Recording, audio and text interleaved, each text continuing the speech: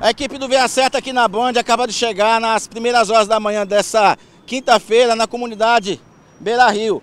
Várias viaturas do 4º Batalhão aqui fazendo incursão junto com a Polícia Federal, Polícia Rodoviária Federal, 9º Batalhão, BOP, Choque.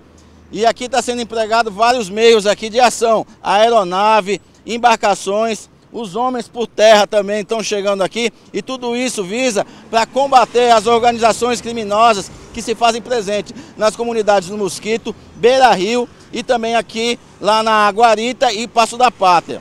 Polícia Militar aqui nessa incursão, eles estão tentando aqui também prender líderes de facção, olha só, homens do Choque a todo momento passando por aqui, o pessoal da viatura do Choque aqui com vários homens dentro dessa van.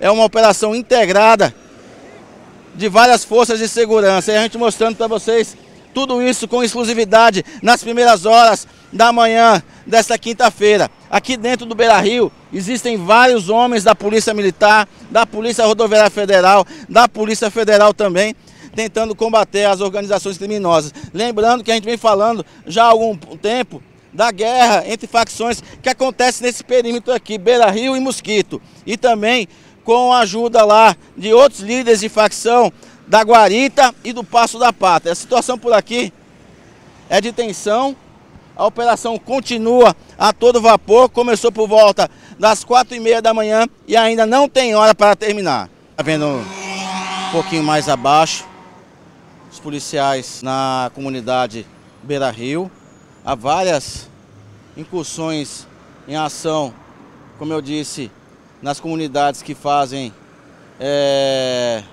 margem ao Rio Potengi, Beira Rio, Mosquito, Passo da Pátria e Guarita.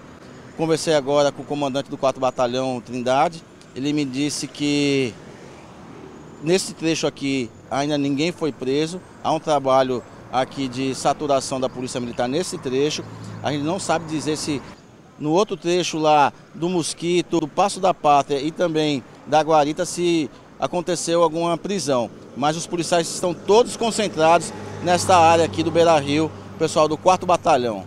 Pronto, as viaturas agora desse trecho aqui do Beira Rio vão saindo, sinal que a operação nessa região terminou.